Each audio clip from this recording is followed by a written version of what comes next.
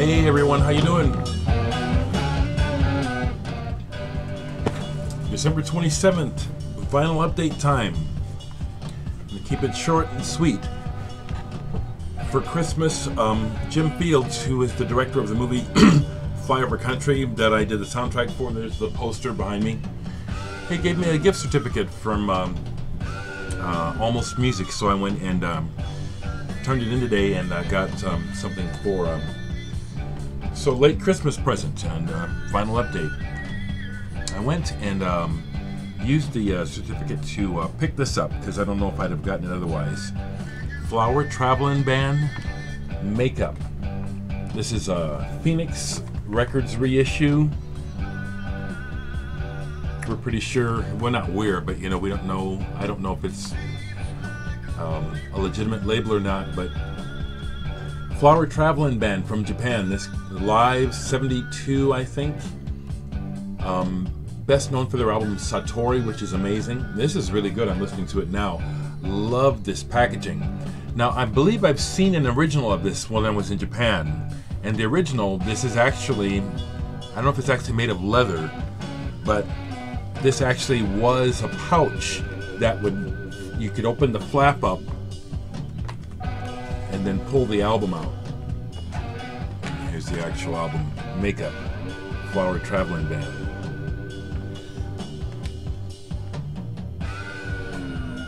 I like it.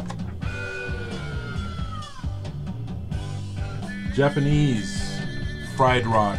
I think I don't have the Julian Cope Japan rock sampler, but I'm certain he's talked about this band in there. Right, quick. Another album. This is the one that you may know, Satori, Flower Traveling Band. Just fantastic. The only other things I got today with my gift certificate was I got Black Sabbath Volume 4. The price was nice. I am a Black Sabbath fan. Sabbath Bloody Sabbath is the one that I still need on vinyl. But this was in good shape with the booklet intact. Record's in great shape. Record's in great shape. I think my favorite Black Sabbath album, though, is Sabbath Bloody Sabbath, but I like this one, and I wanted to, you know, again, it was pretty good shape. And then, looking in his budget records, or the ones that are $1 or $2, I saw these, and it's not that I need these, but there's a nostalgia factor, so I picked up some of these. Oldies but Goodies. On the original sound label, which is partially why I got them, is the original sound label put out The Music Machine, Talk Talk, and Dyke and the Blazers, Funky Broadway, and some other cool stuff. So that was a factor. But I got volume 11, volume 14, which is still sealed. Still sealed. These were originally bought at Kmart. Actually, it's a radio station copy. This is an interesting sticker. Radio station complimentary copy. And then a little thing about Kmart. And then I got volume 9, which is still sealed. That was another thing, you know, $2 for these still sealed. And then volume 12, which was open. But I picked those up today. So a little bit of vinyl therapy, vinyl magic. Getting records is always fun. I love getting records, okay? Yesterday I played a few records. One of the records I played was Kingdom Come, Arthur Brown's Kingdom Come. This is an odd record. Listening to the music and the words, it seems very subversive, and I'm wondering what was really going on behind this album. You know, what was this about? Because it's like weird. I like weird music, but it's like, what is this record about? Daryl Grosh, if you happen to see this or still watch, I played this yesterday. The split that you gave me with Pulse Emitter, Date Palms, Expo 70, and Faceplant. Well, now what I listened to yesterday that I really enjoyed was the Faceplant side. but I had this out, so I played this. And it was something I got through VCLT. Another VCLT that I got last year that I sort of forgot about, was this guy in Greece, Savas.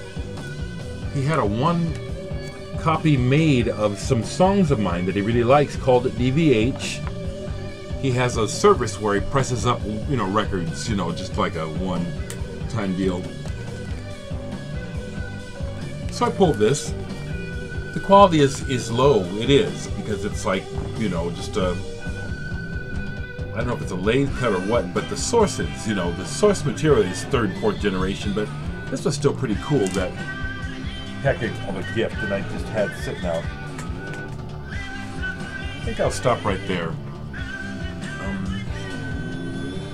I'll probably do an end of the year kind of culmination, looking back, looking forward video here in the next day or two. Lots to reflect on. Some of you will notice though that I have been starting to comment more on other videos that I watch outside of music, regarding current events in history and other conspiracy theory type of things. And I'm responding back at times to people who have this tendency, there's just this tendency for the anonymous person to just be really shitty and mean. And I'm addressing it because I think that it needs to be addressed. Negativity and meanness and divisiveness is very destructive. It's what's going on today, and we need unity. We need to find ways of getting along better, and I'm all about that. And that's what I'm pushing. And so if you see comments on other videos where I'm watching stuff about the news and stuff, and somebody tries to insult me or call me a pussy or something, I'm responding back very calmly in an adult manner, which is, I just don't understand this.